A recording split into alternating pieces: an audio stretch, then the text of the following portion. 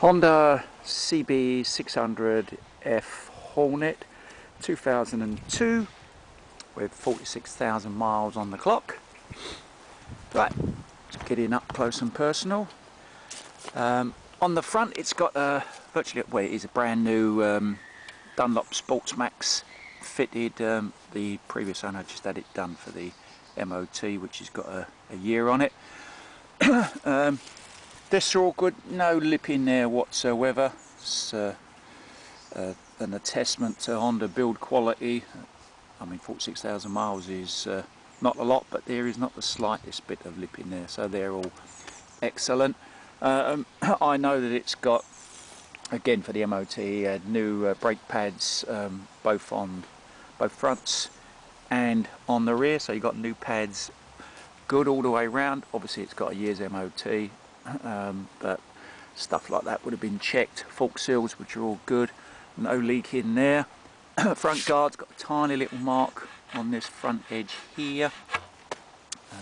Stepping up here to the headlamp, that's all good, no damage to that whatsoever. It's got this slight double bubble. It's a clear screen, but it is a double bubble aftermarket fitted onto it. Fairing is all good around here. Has got a, it looks like the tiniest, it's been touched in, so it's been over at some stage, but if it had done a slightly better job there, but there's a tiny mark on this leading edge there. The rest of the fairing is good. It's got these little mini indicators all the way around, front and back. I now look for the ends of the mirrors for any signs of slides. Some tiny marks there, usually from being pushed down the sides of people's alleyways and houses, one thing or another. Front brake lever has got some marks on it here, not terrible, but they're there. Bearing weight is all good. Sliding down here, the engine cover, this cover here has got some evidence of, it's being dropped there.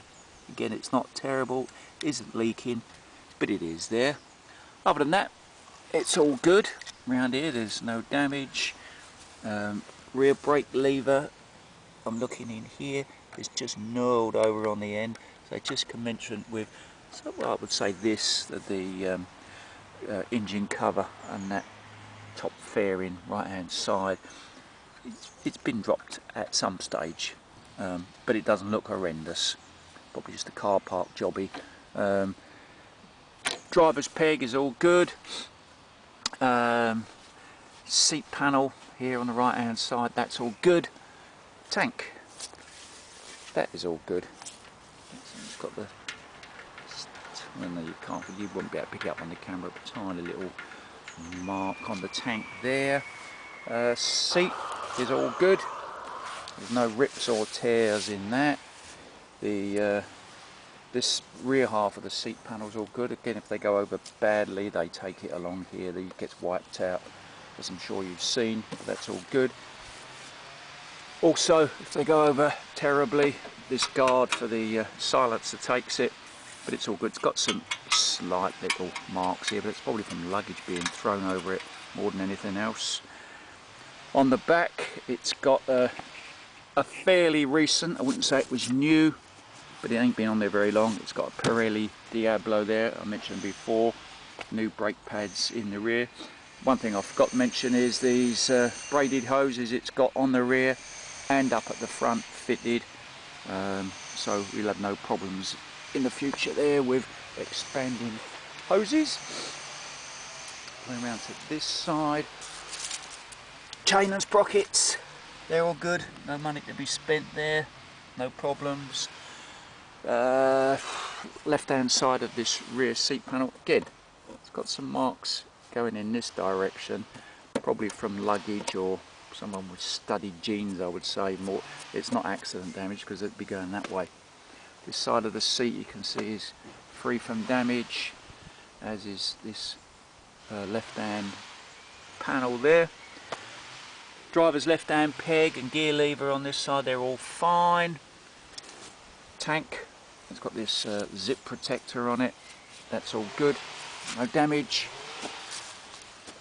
Left hand, bar end weight, clutch lever and mirror, all free from any slide damage. And the top front left, the fairing, as the rest of the fairing is all good, apart from that tiny little mark I mentioned on the other side. Engine cover, that's all good, no signs of any slides there. And then back round to this side of the front wheel, again, disc is all good, no wear in that whatsoever. I'll come up here and start it up.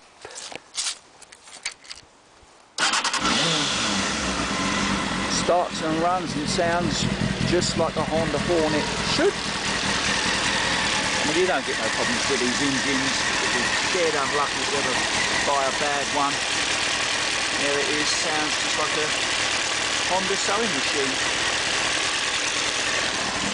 So, there we are. Honda Hornet 6, 2002.